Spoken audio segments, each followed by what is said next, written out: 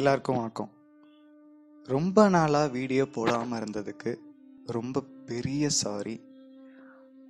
அது ஏன் எதனால் அப்படின்னு சொல்லி நான் காரணங்கள் சொல்லி இந்த வீடியோ ஓட்டவோ இல்லை இன்னைக்கு வந்த டாப்பிக்கை நான் மிஸ் பண்ணவோ விரும்பலை. ஸோ இன்றைக்கி வந்திருக்க கேள்வி என்ன, இன்றைக்கி இல்லை ரொம்ப நாளாக நிறைய கேள்வி வந்திருக்கு. அதை ஒவ்வொரு எபிசோடாக நான் உங்களுக்கு அப்லோட் பண்ணுறேன். இன்றைக்கி வந்திருக்க கேள்வி செல்ஃப் டாக், அதாவது தனியாக பேசுறது சரியா தவறா? சரினா எவ்வளோ சரி, தப்புன்னா எவ்வளோ தூரம் தப்பு, அதுக்கான காரணம் என்ன, அதுக்கான சொல்யூஷன் என்ன? நான் உங்கள் சித்து பிரவீன். வெல்கம் டு ஸ்டில் தில்.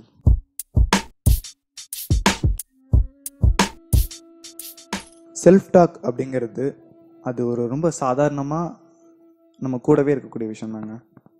சின்ன வயசில் அப்பா அம்மா நம்மளை கடைக்கு அனுப்பும்போது வாங்கக்கூடிய பொருளை மறக்காமல் இருக்கிறதுக்காக நம்ம திரும்ப திரும்ப சொல்லிப்போம்.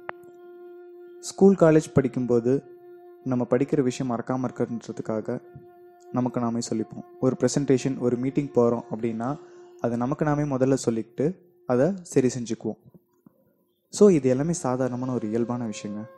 இது எப்போ எக்ஸ்ட்ரீம் ஆகுது அப்படின்னு சொல்லி பார்த்தீங்கன்னா, யார்கிட்டையுமே பேசாமல் நம்மக்கிட்ட மட்டுமே பேசி நாம் எடுக்கிற தப்பான முடிவுகள் கூட, அதாவது நெகட்டிவ் எனர்ஜின்னு சொல்லுவாங்க இல்லையா, அந்த தப்பான முடிவுகள் கூட சரின்னு நம்பி நமக்கு நாமே அதிகமாக பேசிக்கிறதுக்கு பேர் தான் எக்ஸ்ட்ரீம். இதில் இன்னொரு கேசஸ் கூட இருக்காங்க. பக்கத்தில் யார் இருக்காங்க, என்ன இருக்காங்க, எதுவுமே யோசிக்கவே மாட்டாங்க. அவங்க பாட்டுக்கு தனியாக பேசிக்கிட்டே இருப்பாங்க. அவங்க சீக்ரெட்ஸ் முதற்கொண்டு அவங்க சொல்லிக்கிட்டே இருப்பாங்க. ஸோ இதெல்லாமே ரொம்ப எக்ஸ்ட்ரீம், ரொம்ப டேஞ்சரும் கூட.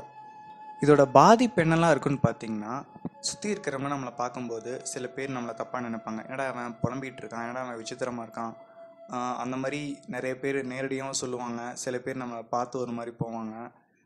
நமக்கே நிறையா ஒரு ஸ்ட்ரெஸ் இதனால் டிப்ரெஷன், ஸ்ட்ரெஸ் இதெல்லாம் ஃபார்ம் ஆகும். எப்போன்னா இது ரொம்ப எக்ஸ்ட்ரீம் கண்டிஷனுக்கு போகும்போது. ஸோ இப்போ இதுக்கான சொல்யூஷன் என்ன அப்படிங்கிறத நம்ம பார்க்கலாம்.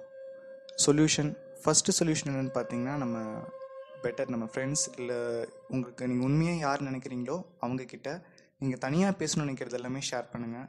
இதனால் அவங்களுக்கு ஸ்ட்ரெஸ், டிப்ரெஷன் எல்லாமே கம்மியாயிடும். ஸோ இதுவே உங்களுக்கு ஒரு பெரிய ரிலீஃப் தான். அடுத்தது, தனியாக பேசுகிறது தப்புன்னு கிடையாது. எல்லாருமே நம்ம தனியாக பேசுகிறோம், எல்லாருக்கிட்டையுமே அந்த பழக்கம் இருக்குது. ஒரு யோசனையிலையோ இல்லை எதிரையோ நம்ம மூழ்கும் போது நிச்சயம் நம்ம தனியாக பேசி தான் ஆகணும். ஸோ நமக்கு நாமே ஏதோ ஒரு விஷயம் சொல்லி தான் ஆகணும். அந்த மாதிரி கண்டிஷனில் இருக்கும்போது அது பாசிட்டிவாக இருந்தால் ரொம்ப நல்லது. ஒரு ப்ராப்ளமில் இருக்கும்போது ஐயோ இந்த ப்ராப்ளமில் மாட்டிக்கிட்டோமே அப்படின்னு சொல்லி புலம்புறதுலையோ இல்லை அதை நினச்சி ஃபீல் பண்ணுறதுலையோ இல்லாமல் அதுக்கான சொல்யூஷன் என்ன, ஒரு பாசிட்டிவாக அதுக்கு என்னெல்லாம் கரெக்டாக இருக்கும் அப்படின்றத நீங்களே பேசிக்கிட்டா பெட்டர்.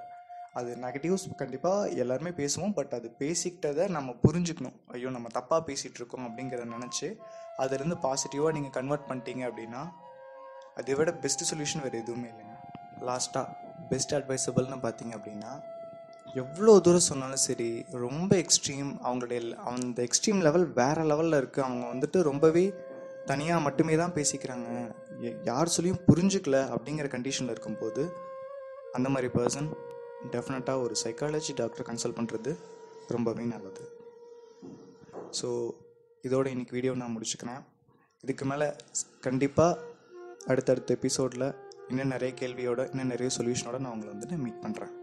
இதே மாதிரி உங்களுக்கு வேறு ஏதாவது கேள்வி இருந்ததுன்னா கமெண்ட் செக்ஷனில் சொல்லுங்கள். கண்டிப்பாக நான் சொல்யூஷன் வீடியோவாக போடுறேன்.